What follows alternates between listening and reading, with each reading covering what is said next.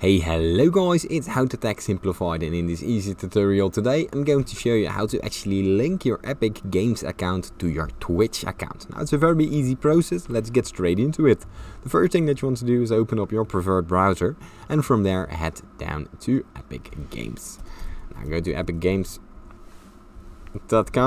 And from there, the official Epic Games website opens up, and here we go to the top right to log into your account, and from there you head down to your account details. Now this will open up all the account settings and account details, and from there we head down to the left of our screen where all the options appear. Now from there we go to apps and accounts, and as you can see there is the Twitch option as well as all the other connect options. Now simply press connect to Twitch, and here it will take you to the official Twitch login, and as you can see here you can simply log into your existing Twitch account, and that's it. If you still get any questions or if this tutorial has helped you, please leave it in the comments down below. If this tutorial has helped you, please leave a like and subscribe, it helps me out a lot. Thank you for watching.